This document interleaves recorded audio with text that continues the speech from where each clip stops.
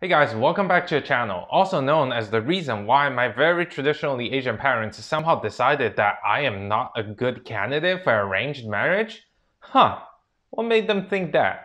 Anyways, today we are talking all about airline liveries. These are extremely important as for every single airline, these are the first impression and sometimes the only impressions they get to make towards the public. A livery is basically how an airline decides to paint their airplanes. So you can see why it is very important, as they are giant moving billboards that advertise the airline as well as their brand towards every single person in the world. And wherever they fly, the livery comes with them. So today I have gathered more than 50 airlines from all around the globe, and we're gonna put them onto the test of a tier list. But before we begin, I need to explain a few details. And the first question we need to ask ourselves is that what makes a good livery? And I think it's divided into two major factions. The first one for the big major global players and the second one for the small regional airlines. The first one for the big global players is that their combination of the font, the color scheme they choose, as well as the logo need to form a cohesive whole that advertises their brand. Because they fly to everywhere, they need to have a more universal appeal, and also their impression should last for a lifetime. And for the regional small players, I think for them they need to strive for creativity because they don't need to reach for millions upon millions of people all around the world. They just need to make sure that people see it once when they are transiting through a country and they see that livery and they remember it for the rest of their lives. And the second point is that I think the airline should represent the country as a whole. Because for a lot of the times, the airlines are not only flying for the company, they are also flying for the nation or the region they are coming from. And the last point is that I'm trying to exclude all of the special liveries today, because a lot of the airlines with very mundane and boring normal liveries will have jaw-droppingly beautiful and astonishing special liveries for you, but even though they are just one plane out of the hundreds. So it is very rare for you to even see them, let alone ride on them. So I don't think they make a really good tier list material. And of course, this is just my personal opinion. According to a lot of my friends, I have some really wacky tastes. So don't be offended if I decided that an airline that is really ugly in your eyes is the most beautiful thing in my entire world. So let me know in the comment section down below if there's anything that you disagree with me. But with all of that out of the way, let's begin with the first candidate on the tier list. American Airlines. The old American Airline livery is absolutely iconic. The eagle, the AA, as well as the metallic finish at the bare bone fuselage, it is all perfect material for a livery. But the new one, as they rebranded in Crisis in 2013, is, how do I say this? Weird. Sure, the tail is absolutely American, it is the flag, but it doesn't feature anything that is special about American Airlines. So yeah, I think it goes into B tier. And the second candidate is Aeromexico, the national airline of Mexico. And as you can see, the Eagle Knight is extremely sleek and clean and very representative of the Mesoamerican culture that Mexico is currently very proud of.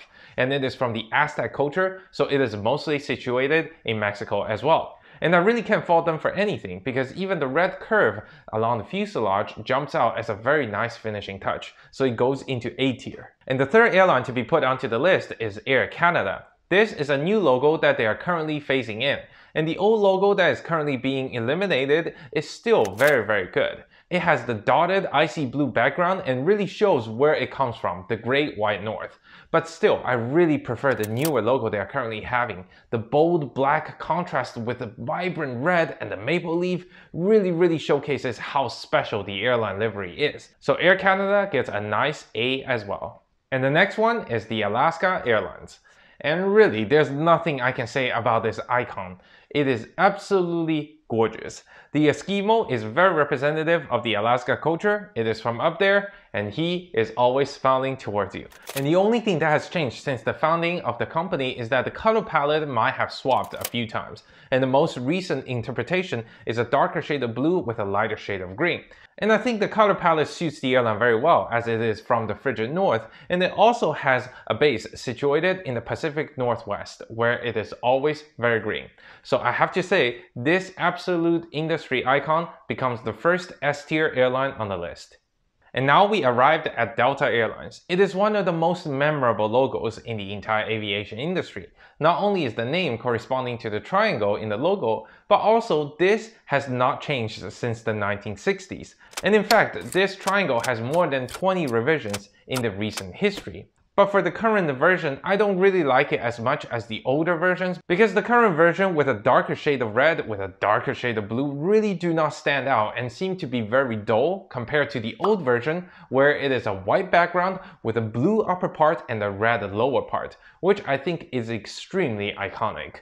So now I have to say Delta only gets a B. And just to finish up the three biggest US airlines, let's talk about United. And let me be frank, I'm not really a big fan of United Airlines logo. They took out the contrasting longitude and latitude lines and filled it in with a lighter shade of blue. Why would you want to do that? This is just more blue on top of even more blue. I really do not like it and I decided to give it a C. And next up, Spirit Airlines.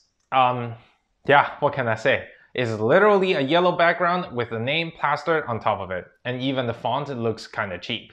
So yeah, if you want to save your money by not designing any logo, it saves my time as well. Go to D. And next up, Spirit's biggest competitor, Frontier. I kind of like its logo. It is sleek, it is modern, it has a nice color scheme, but it really doesn't translate very well onto their planes because the F, that is the only stylized part of the logo, is kind of blocked out by the windows. Thus, it looks kind of funny because it is just a large logo, but half of it is completely destroyed and disintegrated by the windows since its placement on the fuselage is absolutely bewildering. And lastly, I think it's a really nice gesture that they put a lot of the endangered species that you can find in the United States and put them at the tail fin. But the thing is that they could have easily done it a little bit better. You see, all of the animals are facing straight towards you if you are looking at them sideways. They could have easily painted the animals looking forward in the same direction as the airplane so it looks more dynamic, such as a bird looking forward or an animal charging forward, thus it looks much more dynamic. But now it is kind of just like a still picture framed at the end of the fuselage. So overall, I decided to give it a C. The current form of Southwest livery is really perplexing to me. Where is the heart on your livery? I can't find it anywhere. What is the point of spending millions upon millions to rebrand you into a Purple Heart after deciding to ditch it for almost a decade in the early 2000s and then now you decide to come back and then you spend so much money and not put them onto your livery? What is the point? These are the largest billboards you can have. Well, at least you have a nice new color scheme now, so I decided to give you a B. And next up is JetBlue Airlines. It is a rather peculiar case given the fact that JetBlue has a set of standard liveries that they randomly plaster onto every single airplane. Don't get me wrong, these are very nice liveries. But for me, I guess it is kinda inconsistent. Well, this is because JetBlue is now transitioning from a small regional player into a large global player. And sure, in New York, everyone knows JetBlue and then what kind of company ethos they are holding. But in London, in Quito, and many other places, nobody even knows what JetBlue is. And for me, that is especially ironic because I don't even remember much about their livery and I've flown with them so much. I even made a special report on the business class I was flying on their most prestigious route. You can check it out right here. And yeah, that is kind of sad, isn't it? So it goes into B tier. And to finish up North America, we have Hawaiian Airlines. Another absolute iconic banger of an airline livery. The Hawaiian girl looking forwards towards the future just pumps you up with all kinds of hope. And it has not changed for a long while and I hope it stays the same forever. And the color scheme just brings you with that tropical vibe and that vacation feel, and also the little circle of flower they have on their airplanes kind of looks like the airplane's wearing a lei. So yeah, it is so cute and it goes to S tier of course. And to start off with South America, we have Aerolíneas Argentinas. It is the national airline of Argentina, of course. And to look at its livery, yeah, you will be hard-pressed to find it out that it is actually from South America or from Argentina in general, because it is just a monotone, two-color design with a very generic blue and a very generic white. And looking at this even more generic shape, you will be shocked to find out that this is actually their logo, the condor, chopped in half, and only with the half of the body there. I don't know why they decided to do this. It is just a strange branding in general. Yeah, goes into C tier, I guess. And next up is Avianca, a very big major player in South America with headquarters in quite a few countries. And this is just actually the old logo. Yeah, I wish it is still looking like this because the new logo looks like this. Yeah, just red upon red upon red. It's like a bloodbath. I don't know why they decided to eliminate the iconic yellow and a little bit shades of purple, but now it just looks really, really monotonous and ugly. I don't really like it. Go to C, please. And next up, we have LATAM, and in my opinion, it is what a successful company merger done right looks like. And first up, let me explain the name. LATAM is the conglomerate that is the result of the merger between the Chilean airlines LAN as well as the Brazilian airline called TAM. So thus, they combine together becomes LATAM. And second is that LATAM now actually means Latin America since they have headquarters in all kinds of countries ranging from Peru all the way to Argentina, Brazil, Chile, and Ecuador, and so on. So yeah, they are now a very, very big player in South America. And thirdly is that the color scheme of TAM is the red, as well as the LAN color scheme, which is the dark blue, come together to become the new color scheme of the new airline. And I think it looks very, very beautiful. And the logo looks like the company's continent, the South American continent. And I think the ribbon motif translates into the tail fin very, very well. So overall, I think it is a very, very beautiful design and very nice livery and goes into A tier. And let's begin Europe with British Airways. I kind of like the new ribbon logo given the fact that it is more sleek and modern and very representative of this royal country with rich past and colonial history, but I really do not like the tail fin. It looks like someone came up with the design within 3 minutes. Just a quarter of a British flag? Come on, I could do that better when I was in primary school. And also that glossing effect, that sucks in my opinion because it's supposed to represent the flag waving in the air, but now it looks like just a paint job half finished since it is all white underneath. So yeah, I really don't think it represents Britain enough, so maybe something more British like this? Or perhaps this? No? Okay, it doesn't matter. You're going to B tier anyway. And next up, we have British Airways partner Finnair. And this F is a time-tested classic. And you can see the color scheme calls back to the Finnish flag, but it is really nothing too special. It is just a stylized letter F, so this airline's livery really cannot jump out and stand out among all of the other industry titans. So I really cannot afford to give it more than a B. And moving a bit further east, we have Aeroflot. This is one of the very last remaining airlines that still have all of its standard livery with a metallic gray finish, and I think it is absolutely gorgeous. But sadly, its tail fin is nothing to boast at, since it is just the Russian flag with a little bit of a stylization going on. And also, it seems like quite a bit of a waste of space. So yeah, there's no way I can afford to give it more than a B as well. And now we have Air France, which is another very, very sad victim of the oversimplification of the aviation logo design these days. It started with the absolutely banger, iconic hippocamp livery. Oh, I think that one definitely deserved to be on S tier. But then they decided to change it into this barcode blue, white, and red combination reminiscent of the French flag. But guess what? The blue, white, and red that you are using is also getting used in almost every single other country's flags, so there's really nothing that stands out for Air France, one of the biggest major global players. Absolutely saddening to see, and I originally wanted to give it a B, but I guess it has to go to C. And then we have Iceland Air. That's a pretty nice livery. Nice little warm bits of gold on a field of blue. Oh, what? Oh, it's the old livery? What's the new livery like? Oh god, not this again. They decided to take out the gold again, didn't they? Oh, just another victim of oversimplification. This is absolutely monotonous and forgettable. And oh, did you notice that little stripe falling along the edge of the fin? Yeah, that changes based upon plane. So it is sometimes neon blue, sometimes it's neon yellow, sometimes it's neon pink. I think it makes a really, really ugly contrast with the very corporate and monotonous main logo. And they try to appeal to the hip kids, but I think it just ends up being a mess. Yeah, go to C tier, please. Well, here we go again. Good job, Lufthansa. You just destroyed another timeless icon. Why did you decide to take out the yellow, huh? Is this because you just don't like yellow like every single other aviation company and redesign it by taking out all of the contrasting colors? I am just absolutely dumbfounded and speechless. The old one was perfectly fine. It has two colors and it is contrasting very well. Now you decide to take it out and just fill it in with white. Now you are just one of the many airlines that have a white bird on a blue background. Good job. If you want to make your airline more memorable, you failed utter pathetically. And yeah, in my mind, I still only remember the old logo that you had, and now I already forgot your new logo. So yeah, please go to C tier and I don't want to see you ever again.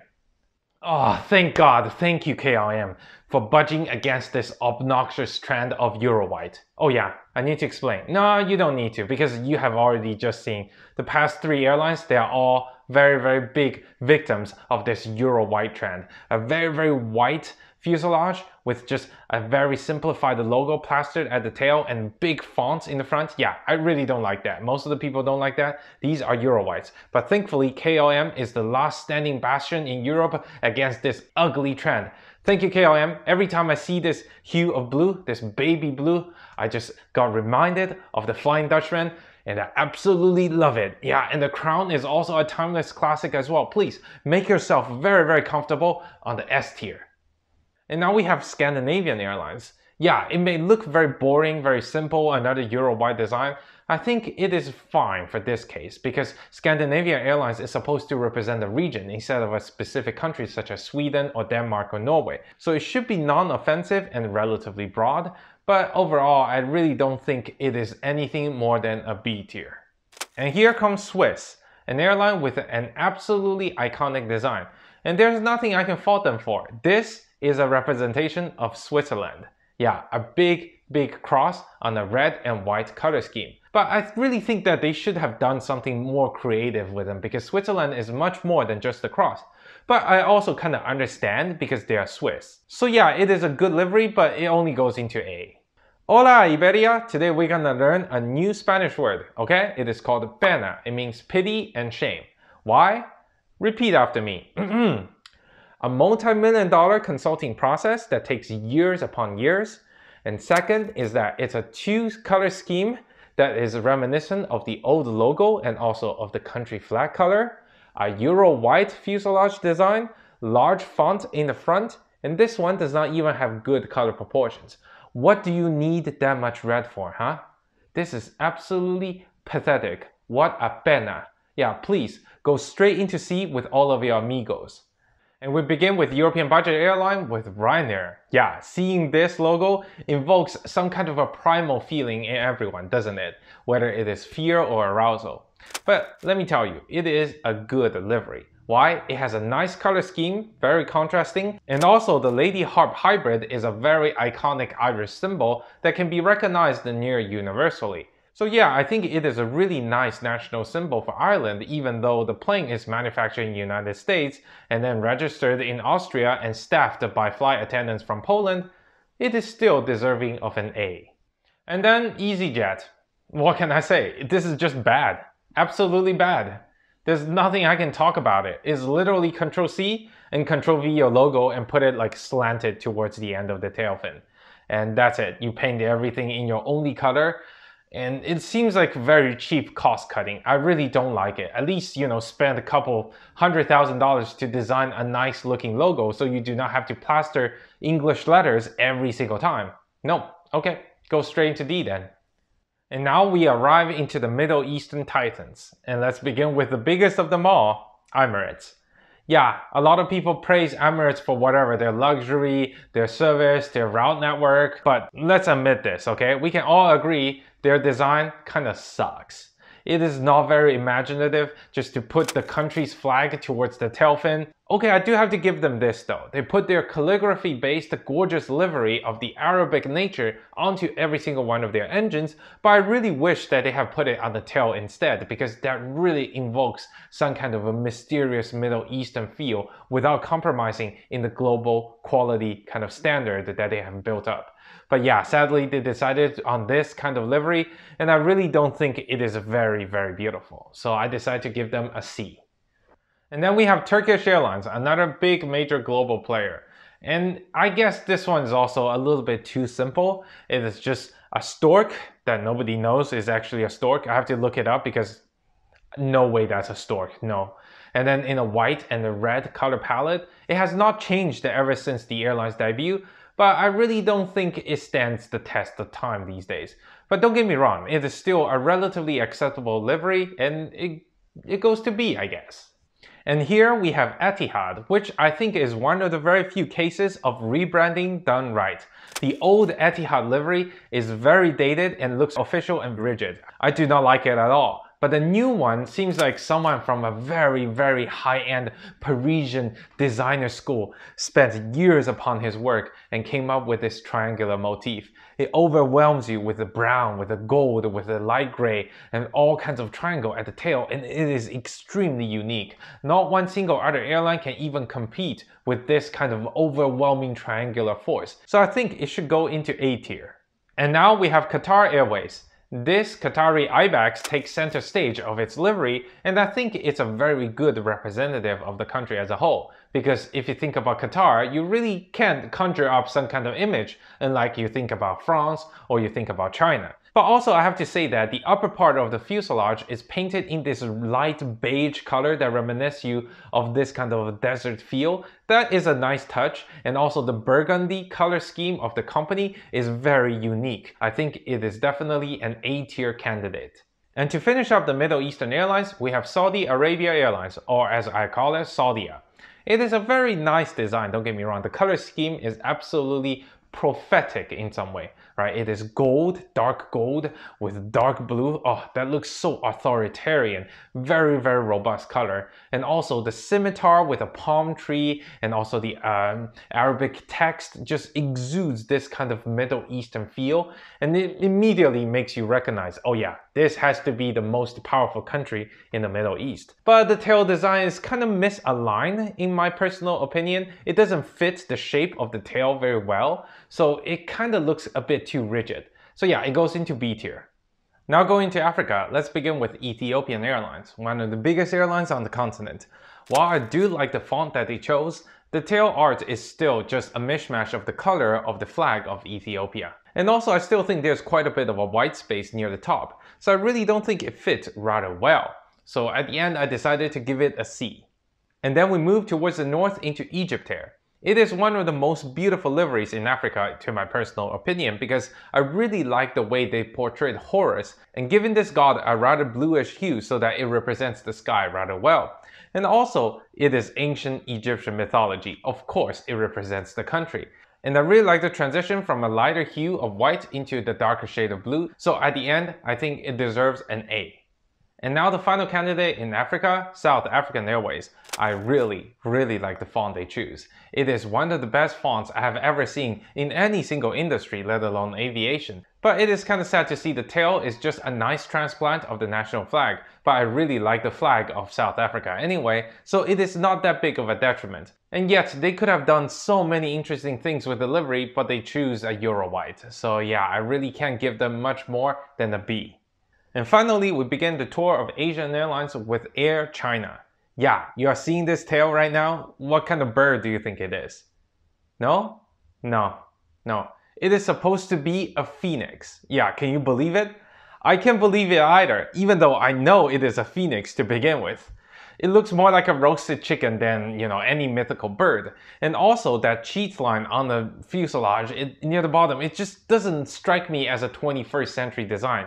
And indeed, it has not changed for quite a few decades. Air China desperately needs a redesign so that it fits the modern ethos a little bit better. It needs to be a little bit more streamlined, a little bit more modernized. But I don't know if it's gonna happen anytime soon. And as of right now, it belongs in the C. And talking about C, across from the C, haha, is the Japanese airline ANA, All Nippon Airways. And they kind of just tell you that because it's literally plastered at the end of their tail at every single aircraft. This is one of the most boring designs I have ever seen, and it is kind of sad to see that because ANA has the best seat in the industry, the best service, a really nice route network, and is not very expensive. If you check out my Airline Tierlist video linked up here in the corner, you're gonna see that it is actually one of the best airlines in the entire world. And it is just sad that they have a really boring livery. Please go to the C tier, where I hope you can jump out sometime soon. Air India has one of the cleverest design of their livery I have ever seen in modern aviation. You see, the tail kind of looks kind of wonky, right? What is this with this golden wing-ish thingy? Well, if you take a closer look of the rear end of the aircraft, you're gonna see that the paint job specifically avoids a certain area and creates a white space. So if you look at it from the side, it is actually the centaur from the old livery, and it is now portrayed as the logo of the airline. So you should not be looking at the tail, but the entire rear end of the fuselage as a whole. And also, the golden wing is the chakra that used to represent a different part of a company that merged into this mainland conglomerate. So it is actually a very nice portrayal of the Indian culture while preserving its history. So it definitely deserves an A rating. And then we have China Airlines. This is one of the better designed logos out there, and it has stood the test of time. You see, the plum blossom not only exudes oriental charm, but it also simplifies the concept of the livery without compromising in its complexity. And also the background is one of my favorite. This kind of a tiny gradient from this purplish light blue all the way into white is very subtle, but definitely discernible. So yeah, I think it is one of the best liveries that kind of delivers you this kind of oriental charm without feeling compromised in modernity. It definitely goes into A tier. And moving on into Cathay Pacific, I mean, just look at this brushwing design. Anyone who came up with this design is destined to live on forever. The interesting green color they choose is not shared with any single other airline, and thus making it extremely iconic. And the brush represents the calligraphy from the east, but the modernity that you can see throughout this entire elegant, sleek design also represents Hong Kong as a city of the world. And it is definitely an S-tier iconic livery. And then we have China Eastern. Yeah, I think comparing this livery that you see right now with the old livery back in the days, you can definitely see that this is a nice and welcomed modernization of a livery that has perhaps passed its prime. But it still preserves the swallow theme, just making it a little bit more modern and sleeker, and also I really like the change they did to the parts of the color. However, just looking at it, it doesn't really represent Shanghai or China as a whole, since it is just another one of the thousands of the bird liveries, so I really cannot give it a top tier status, so it goes into A tier. Ah, China Southern. How dare you steal KLM's baby blue, huh? It is KLM's, how dare you? Okay, I get it. It's a little bit darker, but how dare you, huh? But still, I think it is a very interesting design. The kapok flower near the tail is really iconic as it is the city flower of Guangzhou, but it kind of feels like it is old, right? The design is a little bit too complicated, it is not sleek, it is not modern. Oh, right. Since its founding in 1988, they have never changed it. So yeah, it is kind of weird that it is one of the largest airlines in the entire world, the top 10 even by some metrics. It is still rocking a livery that is reminiscent of the 70s and 80s. So sorry, you need a lot of modernization, China Southern, and you should stay right now in the C tier. And meanwhile, you just have EVA. Yeah. This is what happens when you slap a cargo ship's logo onto the tail fin of an airplane.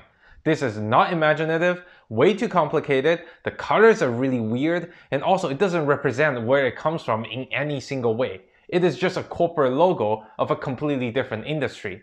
Yeah, I really don't get why they don't spend some money to design something else, given the fact that they spend a lot of money procuring the newest aircrafts with the best service and the best seats and the best food. So sorry. In livery department, EVA, D tier, you go. As for Japan Airlines, this is a simple, elegant solution to something very complicated. This is pure Japanese charm at work. This crane reminds everyone of somewhere very far away, somewhere exotic but still very modern. And the JAL representing the airline is typed small but very visible on the body of the crane. And everything else is left blank. And not to mention, this circular red crane forms the center of a white canvas that is representative of the Japanese flag. And oh, don't forget, its competitor looks really stupid in comparison to the Japan Airlines. So yeah, of course, it deserves an A. Across the Sea of Japan on the Korean peninsula, we have Korean Air. Another aesthetically pleasing and culturally accurate airline livery. I really dig it. Yeah, in fact, while all of the European airlines are trying their hardest, sweating all over eliminating one of the last remaining two colors, these Asian airlines are just comfortably sporting their original colors with even more blue than KLM. Good job, Korean Air. It is very well done. A tier indeed.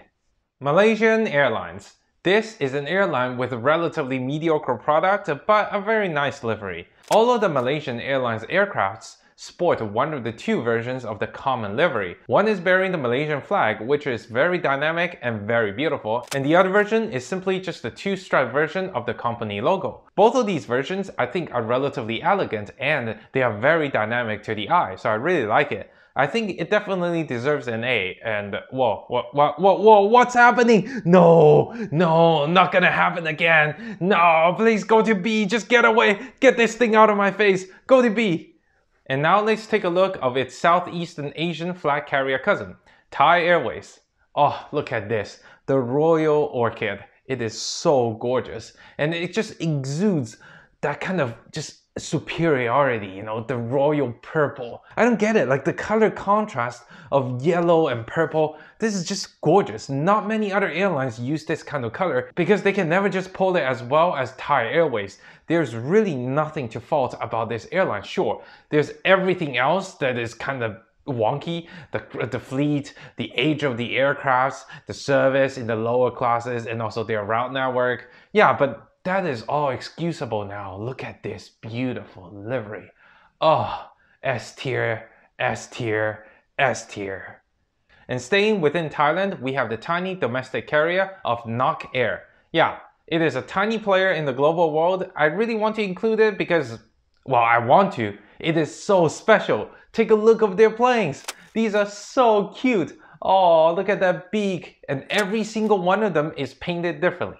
This is because Nok means bird in Thai, and they basically centralized upon the design of the bird beaks near the front of the airplane to make it like a tiny bird. Isn't it so cute? Oh, this is so cool. And this is what I want to see in regional carriers, because it is so impressive and memorable that people will go out of their way to research and perhaps fly on them. And I think it is extremely effective. Yeah, I've only seen one Nok airplane in the entire history of my travels, and I still remember it until this very day. And now, and I'm telling it to you, you're gonna fly it very soon, right? So yeah, this is classic small airline tactic to make a very memorable and lively livery, so it goes into S tier. And keep on moving on to the south, we reach Singapore Airlines. This is another icon of the industry. It has not been changed since its very debut, so you know it's gotta be good. And while all of the airlines are trying to eliminate the colors, Singapore Airlines logo is one of the very few rare cases that they added colors later on. It started as black and white, and now they added on the current blue and gold color palette. And I think it works very well. And while all of the airlines are trying to be sleek and smooth and aerodynamic in their design, Singapore Airlines remain in the stoic, angular, muscular kind of design in their logo, and I think it works out really well as well. So yeah, there's nothing wrong to fault it, other than maybe perhaps it doesn't represent Singapore as much, so perhaps I'll just give it an A. Hainan Airlines. May the fortune winds blow upon you. Sure, it definitely represents that in the tail fin design, but I really don't think it represents China or Hainan province in any special way. And indeed, this was exactly the case, as it was used for Hong Kong Airlines and many other subsidiaries of the Hainan Airlines group. So it doesn't even have an identity of its own. It is just a corporate logo they slap near the end of all of their group projects. And since you can't tell where it is exactly from, it goes into B tier. And to start off with the final continent on today's tour of airline liveries, let's start with the biggest player in Oceania, Qantas. Yeah, look at this. This is gorgeous. There's nothing I want to do about it because what can you change about perfection? The flying kangaroo has been with us for more than half a century, and I'm pretty sure it will be with us for centuries more to come. Think about it, it is kind of simple as well, right? It's just two-color design, and also it's kind of sleek and modern, But still, the flying kangaroo represents something much more than just a few very elegant ribbons and lines that you need to look up in the company's manual and PR reservoir in order to see what it actually represents. No, it is the complete opposite of that. You see the kangaroo, you know it is gonna take you to the land where the dingoes eat the pythons, eat the humans. Yeah, nothing absolutely wrong with this perfect design. Maybe a tiny gripe I have with the entire design and the livery is that the font they have been using is getting uglier and uglier. Hopefully they're gonna change it back, but right now they still deserve an S tier. And coming up to the second largest airline in the entire continent, Air New Zealand. This is one of the other very few airlines that decide to choose black as its main color scheme. And you can see that it is definitely paying off. The Maori art of the wind plastered at the rear is very gorgeous as a company logo, and also the recently added silver fern to every single aircraft is a very representative symbol of the country as well. So it is one of the best homages it can pay to the country that it comes from. So it goes into A tier. And next up is Fiji Airways. Oh wow, look at this. Oceania seems to be on a roll now with bangers after bangers. The little woven arts at the top almost reminds you of the local tapestries, and it really reminds you of this kind of getaway. Want to go to a tropical island in the middle of the Pacific and just look at the gorgeous scenery. Yeah, this reminds you of vacation, of relaxation, of paradise. And this is exactly what a small regional player should strive for. It makes you almost learn something about Fiji just by looking at it. And more importantly, it makes you want to go to Fiji to learn more about it. So of course, it goes into S tier as well. And to finish up the tier list, we have Air Tahiti Nui. Yeah, this is that gorgeous. This is flying perfection. I saved the best for the last for a reason. It almost looks like someone took all of the points that people do not like about Eurowhite and decided to do the complete opposite. Look at this gorgeous flower as the logo. And the ripples it comes out and the different shades of blue, a little bit of a tropical color, and also the local Polynesian art plastered near the entire rear half of the aircraft. And then you have the awe-inspiring font. There is nothing you can say about Air Tahiti Nui that can diminish my impression of this gorgeous paint job. And it is the easiest S tier I have given in my life. So now that I have ranked more than 50 airlines all around the world in terms of how beautiful they painted their aircrafts, I really need to go out and touch some grass and talk to some people, actually. But yeah, anyway, here is the adjusted tier list so that the left side of each tier is more beautiful and the right end is less beautiful. Do you agree with my take, or there's something really important that you need to let me know in the comment section down below? And oh, don't forget to hit the like button because this took me quite a lot of effort to produce. And subscribe if you want to learn more about this crazy aviation world that we live in. And oh, if you want to check out another tier list, here is the tier list of all of the major airlines in the entire world. And here is a video about all of the weirdest flight routes that are currently operating. So yeah, I hope you enjoyed today's video and I hope you can have a great day. See you around.